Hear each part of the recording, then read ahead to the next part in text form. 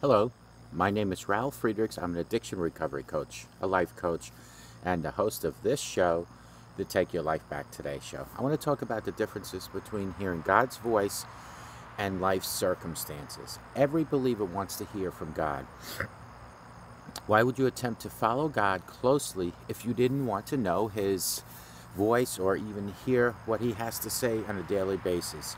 Jesus said, "My sheep know my voice," in John 10:27. That's especially true in the circumstances of our lives. When life is happening, we want to know, is this God? Is this what He is telling me to do? Is God trying to tell or trying to even get my attention? And I believe sometimes life is just happening. It's not that God isn't interested or in control of what He wants to do. He counts hairs on our head and stores our tears in a bottle. He cares, but sometimes life is life. Things happen. Doors open, doors close. Jobs are lost, health changes. The deal on the house we wanted falls through. We don't get the scholarship we had hoped to get in life, and life just keeps happening. And yet, I do believe God will use our circumstances to speak to us. He used a burning bush to speak to Moses. I wish He'd used that one to speak to me sometimes. I think I'd pay attention to that, wouldn't you?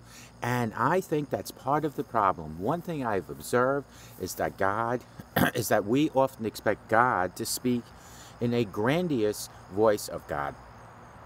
And sometimes God speaks that way. But many times, at least in my life, God is more subtle than that. Often God speaks through those quiet moments, through other people, and through ordinary life circumstances. In a crowded world of noise and life distractions, and even these bugs like out here, sometimes it's hard to understand what God is saying. Don't you agree, isn't it? How do we, in the midst of our circumstances, as mixed up and confusing as they can be, figure out what God could be saying to us? First, I have to say this. It begins and ends in a relationship. If you don't have a relationship with God through Jesus Christ, start here. Just read Romans 10:9, and if you have questions, you can call me at 844-405-HELP. But for those who have a relationship already, which is the majority of my audience, I hope, how do we hear God's voice through our circumstances? Here are 7 thoughts on hearing God speak through circumstances of life. Mirror your circumstances with the truth of God's word, my friends. God will never, ever contradict Himself. He will never speak to us, even through our circumstance, in a way that will contradict His written word. I hear people at times claim God is telling them to do something that is in the violation with what God has already said. That's never God. God uses people to confirm His voice, even in circumstances. In my experience, God often sends people into our path to confirm His will for our life. People who attempt to follow God with their life can help us to hear from God. Every time God has called me to something that they have been others to confirm, they are hearing the same calling. These bugs are terrible, folks. I've often have to cycle through the naysayers to hear them, but they are there, I promise you. I seek out wisdom of others. When we went to a church, I thought that's what God was doing, getting me there. That door certainly kept opening, but one loud voice of God, where the number of people who kept beginning it to my attention, solicited, including one prophetic pastor who claimed to not be a prophet, who spoke directly to a 10-year-old vision of plant exactly as God had originally shared it with me. That was my burning bush. But they don't come along often, my friends. Probably only when you're as stubborn as I am. Recognize that God operates from a plan. In Proverbs 16:9, it says, "In his heart a man plans his course, but the Lord determines his steps." Pastor Rick Warren has sold millions and millions of books telling us that we should live our life with a purpose, God's purpose. Looking back over my life, I could never have scripted it as good as he could. But I see how God has used him according to the overall plan. He's used his life experience to shape many lives, including mine, in everyday steps of life. He used his business transition experiences to help people like you and me. God knows how to use past for his good.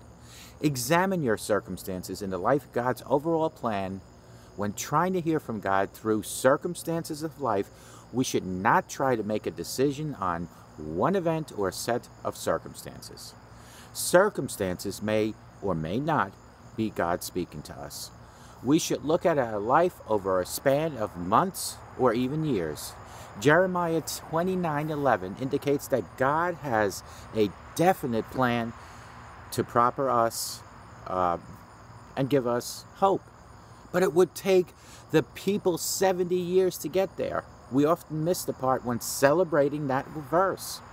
When we look at our life over time, we will be able to see what God has been doing. When the circumstances of life consistently line up over time with God's overall plan, it is possible that God is trying to speak through those circumstances in your life. God, these bugs. How many times do you have to hear the same thing over and over, or experience the same circumstance before you recognize and obey the voice of God? Before God called me to start talking more often about God, I knew God was directing me to. I was available at that time in between business careers. There were tons of confirmations and signs, and I had to view my life in the context of God's master plan. To make room for God was not the easiest thing. What he had planned for me in my life, in shaping my life. Don't allow circumstances to keep you from hearing and or obeying God. Paul says in 1 Corinthians 16, 8 through 9, but I will stay on the Ephesus until Pentecost, because a great door for effective work has opened to me, and there are many who oppose me. The common sense thing is to do when everyone opposes, you would be to leave. But Paul knew circumstances were not of God's will of his life.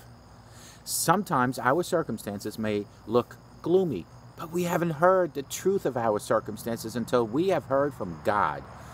God has typically spoken to me clearest during my darkest days. When he has my closest attention is when I hear him clearly. Fear is a great tool of the enemy. The devil can use circumstances also to lead us away from God, which is the devil's mission. This is where the scripture and other people you trust can help you discern. Ask God to show you his perspective of the circumstances. You will seek me and find me when you seek me with all your heart, in Jeremiah 29:13. As followers of God, we will spend our whole life trying to discern the will of God for our life. Listening for his voice. If we desire to hear from God through our circumstances, we must intently listen for the voice of God. Hearing from God is not always that easy, I promise you, friends. When life is coming at us, we cannot seem to understand what is going on. We shouldn't be afraid to ask for clarification. We should feel free to ask God, what did you mean by that?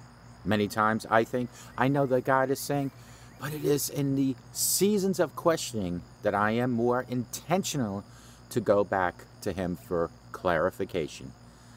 I have taken days away to intentionally listen to during the confusing times. Remember, God's primary desire in speaking is for eternal purposes. We limit God to this infinite world when we fail to remember he is an infinite God. When we are trying to discern God's voice through circumstances of life, we should consider how what is happening around us fits into God's eternal plan to save a lost world from destruction and to mold his children into the image of his Son. God's primary activity will be in these areas of our lives. I've always been able to see how God's specific plan for me lined up with His desire to invite a world to know Him. If what I sense He is asking me to do would help people know Him or know Him better, it is much easier to recognize and affirm the voice of God in my own circumstances. Hearing from God is critical for the children of God to know God's will for our life. Our mission is to learn how to hear His voice. We must listen intently and carefully for His voice through the crowd of noises in the world in which we live. Thankfully, God has not given up on us, but is still speaking to His people today. Call me at 844-405-HELP, and we can help each other take our lives back. Remember to be good to yourself, and more importantly, be good to others. May God bless you in my audience, and remember, listen when God speaks to you, even through your darkest times in life, during your darkest circumstances. May God bless you.